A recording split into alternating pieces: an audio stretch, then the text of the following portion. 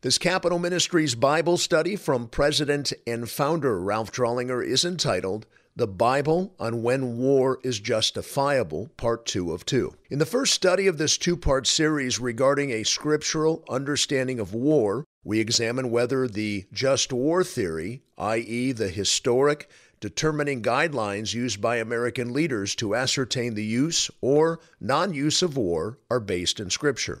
Indeed, that theory is firmly based on Scripture, which raises an important question. As our culture quickly jettisons into Judeo-Christian foundation, we will continue to be informed and guided by the just war theory and the 4 principles of fighting a war. You are leading the United States at a time when the world is filled with violence, aggression, and conflict, and some nations are even attacking their own innocent civilian citizens. As you make decisions about when to engage in conflict or war, learning what Scripture has to say about the principles of war is critically important. Our introduction. In Part 1 of this two-part series, we gained an overall understanding of what the Bible has to say about war. We then elaborated on what the Bible says is the role of God's institution of government. Importantly, we distinguished and contextualized the institutional role of government from passages that speak to individual responsibilities.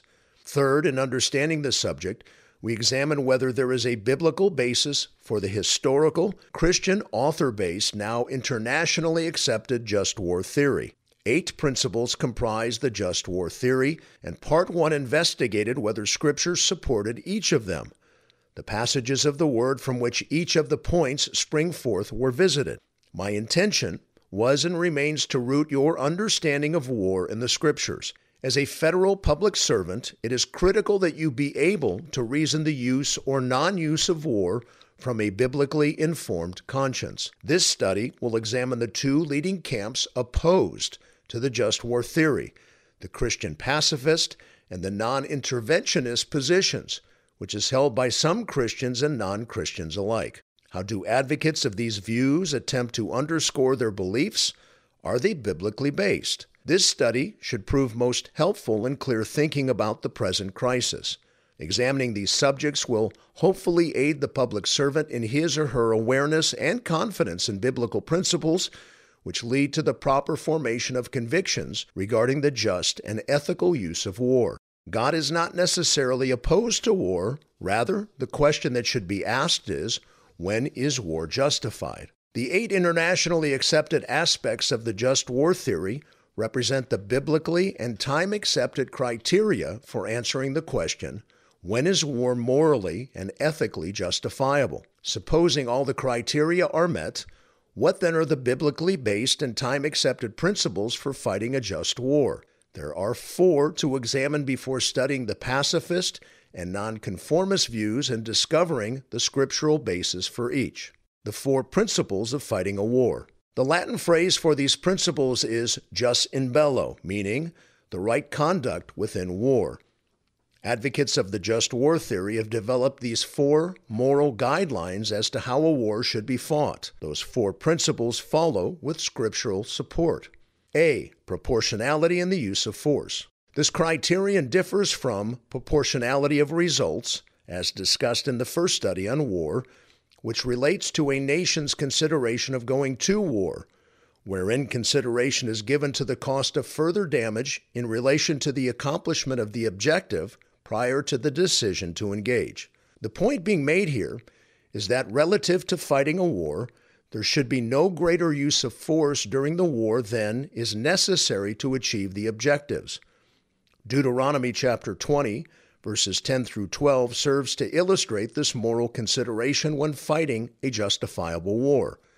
In the context of this passage, God is instructing Israel as the nation enters the promised land regarding how to wage war.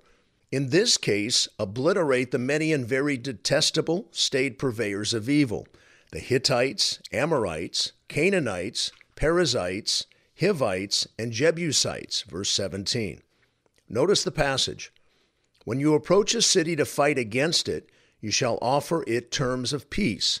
If it agrees to make peace with you and opens to you, then all the people who are found in it shall become your forced labor and shall serve you. However, If it does not make peace with you, but makes war against you, then you shall besiege it. In this case, the war plan included a siege. The point is, God desires a proportional use of force to accomplish the objectives of the war. Additional or misdirected force that does not serve to accomplish the actual objectives is unethical. Notice further, and very importantly, in Deuteronomy 20, verse 17, that God does not equivocate after instructing Israel to proffer a proposal of surrender. He does not start a negotiation. He states very pointedly that if the offer is rejected, but you shall utterly destroy them. This directive might seem harsh, but not when viewed through the tightest context in which it is written. God informs Israel and other nations throughout the coming centuries of a necessary ingredient for successfully waging a war. There can be no vacillation once a nation is determined to go to war. When one studies the whole of Deuteronomy 20, there is a vastly different approach as to how God instructs Israel to go to war in comparison to how some would deal with the current crisis.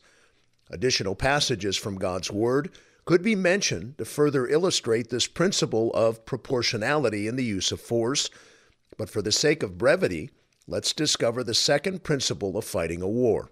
B. Discrimination between combatants and non-combatants. In the pursuit of war, appropriate consideration and care of non-combatants need occur. Deuteronomy 20, 13 through 14 speaks to this principle. It states, "When the Lord your God gives it into your hand, you shall strike all the men in it with the edge of the sword. Only the women and the children and the animals and all that is in the city, all its spoil, you shall take as booty for yourself, and you shall use the spoil of your enemies, which the Lord your God has given you." Often in war, the citizens of the country are innocent and not in concert with the evil deeds of their leadership. This reality need always be considered and somehow remedied when waging a fight. Likened to children in a marriage, divorce, innocent bystanders need to be treated with love and compassion and, as best possible, sheltered from the fight. C. Avoidance of evil means. There are various evil means of fighting a war.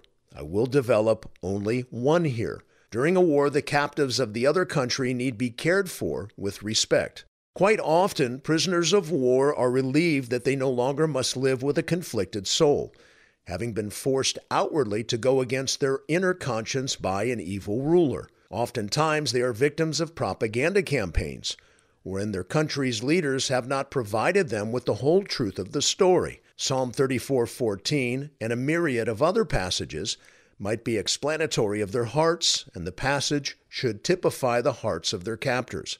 It states, "Depart from evil and do good, seek peace and pursue it."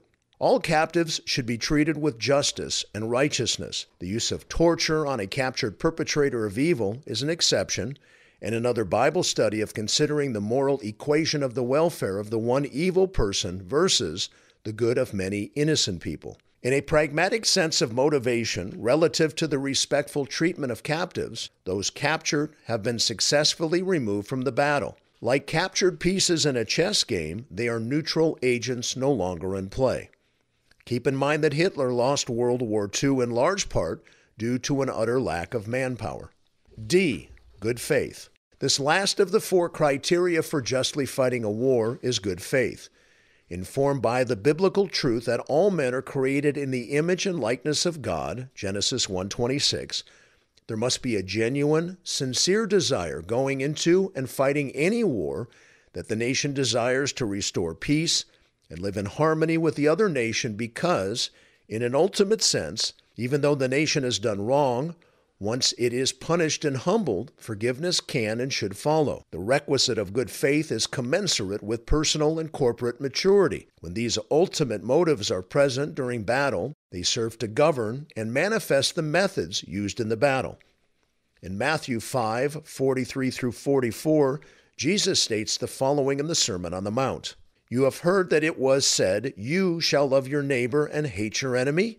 But I say to you, love your enemies and pray for those who persecute you." These passages and others provide a nation's leadership with the right kind of attitude as it relates to the ultimate desired outcome of a war. The motive of war should always be the desire for restoration, not annihilation. This is similar in principle to what we as parents have in view when we punish our children, an off necessity in a fallen world. In summary, these four biblically based, inviolable, and measured principles for fighting a war are at first justifiable. Fortunately, and historically, America's culture of war has largely been informed by these principles, and our nation has emulated these values in its use of force. However, we should not assume that abiding by them will always be the case, as our culture is bent on jettisoning its Judeo-Christian basis, expecting that we will not continue to be informed and guided by the just war theory, and the four principles of fighting a war is certainly reasonable. Ideology and outward actions are intrinsically intertwined. One follows the other. Accordingly, teaching what Scripture has to say about these principles to lawmakers is critically important. The pacifist position. A minority view opposed to the just war theory is military pacifism. This view believes using military force is always wrong, and that believers should claim a conscientious objection if drafted into the military. Pacifists believe that violence is always wrong. The supposed biblical arguments for pacifism are as follows. I will attempt to argue against each of these respectively. A. Jesus commanded us to turn the other cheek. Contextually, this passage, Matthew 5:39, which is often misunderstood and misapplied, is talking about the believers being non-retaliatory or personally vengeful in his personal nature and demeanor. The passage is not advocating that an offended party simply forget about injustice because of some sort of wrongdoing. Notice the same idea in Romans 12:19 that also includes a solution for injustice. The verse indicates the proper way in which justice is gained relative to a personal offense. It states, "Never take your own revenge, beloved, but leave room for the wrath of God. For it is written, 'Vengeance is mine, I will repay,' says the Lord." Very importantly, several verses later, God's agent for justice is introduced, government. Keep in mind, no verse numbers or chapter divisions were in the original autographa of Scripture. Those helps were added later by man, and sometimes they were added in the wrong place, as is the case of Romans 13:4. The Scripture states that God's institution of government is his means of invoking justice, wherein it states, it does not bear the sword for nothing. Government exists to avenge God's wrath on evildoers. What Scripture is teaching in Matthew 5:39 and Romans 12:18 is not pacifism. These verses are teaching that individuals should not seek personal revenge. We are not to take the law into our own hands. Rather, we are to appeal to God's means for achieving justice, the institution of government. Further illustrating the point, it is interesting to note that in Luke 22, verse 36b, Jesus actually commanded his followers to carry a sword. It states, "Whoever has no sword is to sell his coat and buy one." Not a pacifist himself, this instruction indicates that Jesus was aware of the existence and remedy for sinful aggression in the world. But mind you, Jesus was not suggesting a self-styled vigilantism in or by this passage. The sword was to be used for self-defense and protection from thieves. In summary, the idea of turning the other cheek in Matthew 5:39 is not supportive of pacifism. Rather, pacifism uses this passage improperly, out of its biblical and theological context to support their erroneous opinion. B. Jesus commanded us to love our neighbors as ourselves. While God does command us to love others, he simultaneously ordains government to protect man from evildoers. Both truths are evident in Scripture. Proclaiming half of a truth to argue for pacifism is therefore a misuse, if not a disingenuous view of this Scripture. It follows that if I personally love my neighbors as myself, as in Matthew 22:39, I will also be willing to protect them from all kinds of evil. C. The use of military force shows a failure to trust in God. Such a statement has the flavor of legalistic condescension, as if the person holding this position is more spiritual than the other. But the fact is, as seen previously, God specifically ordains the use of corporate force against evil in Romans 13, 1 through 4, and 1 Peter 2, 13 through 14. It is incongruous for someone to ask another to trust in God for things that are not akin to what the Bible teaches. This is like saying you don't have to work for a living, but to trust in God for your food, because Scripture is clear that we must work to eat. Considering the perspicuous teaching of Scripture on the subject, it is not more appropriate to say to someone that we should trust in God to use the military force of government, which He put in place in order to protect us from harm's way. D. Violence always leads to more violence. This statement is not necessarily true. American military power kept Hitler from further violations in world conquest. The pacifist should instead consider the biblically informed slogan, "Superior force stops criminal violence." Violence does not necessarily lead to more violence. In summary, pacifism has no biblical justification and amounts only to wishful thinking in an evil, fallen world. The non-interventionist position. Advocates of non-interventionism believe in the principle that one nation should never interfere with the events of another in any way. The non-interventionist would say that if some nation invaded an innocent country, for a nation like America to come to that nation's rescue is not justifiable. But such a view is not in keeping with the purposes of government, as outlined previously in Romans 13, 1 through 4. In fact, God rebuked Edom for not intervening and helping Israel in Obadiah 1:11. On that day that you stood aloof, on the day that strangers carried off his wealth, and foreigners entered his gate and cast lots for Jerusalem, you too were as one of them. When the Babylonians invaded Israel, the neighboring country of Edom stood by and watched. God states in this passage that that nation was guilty for not helping their neighbor, pronouncing, "You too were as one of them." When America is strong and the threat of her intervening is ever present, the world is a much safer place. There can be no doubt that America's presence throughout the world and this nation's just, historic presence outside its own boundaries, be it as a member of NATO, signing the Monroe Doctrine, establishing defense treaties with Taiwan and Israel, or its willing and welcome presence to support military bases in the Philippines, Germany, Korea, and Japan, have all greatly aided in peacemaking and peacekeeping throughout the world. Peace is the fruit of biblically justified intervention. When America is strong and the threat of her intervening is ever present, the world is a much safer place. And the opposite is also apparent. When America intervention is of a lesser possibility, unrest and evil aggression rise. Non-interventionists must intentionally disregard the implications of the fall in Genesis 3, as well as God's revealed purpose for ordaining government in Romans 13, 1 through 4, and 1 Peter 2, 13 through 14. They are not aligned with a Christian worldview at this point. Rather, they are joining the pacifists in naive, wishful thinking. There can be no doubt Americans' historic understanding, willing obedience, and faithful application of these biblical truths has led to a much safer world as a result. Praise God we've gotten this right. May you as a public servant help curtail the unbiblical present secular trending toward pacifism and non-interventionism. Such will lead to increasing worldwide chaos. Our summary.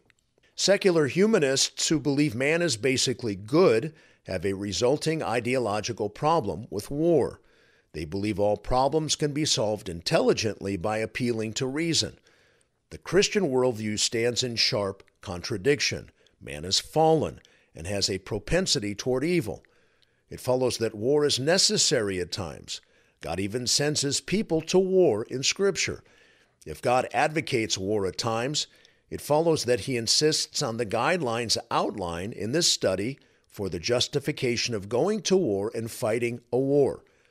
It follows, too, that the pacifist and non-interventionist viewpoints are biblically unfounded and portray a theological naivete relative to the grave and serious ongoing implications of the fall. This concludes our Bible study for this week. May God bless you deeply. Thank you for all you do in our great country and on the Hill. This is Frank Sontag.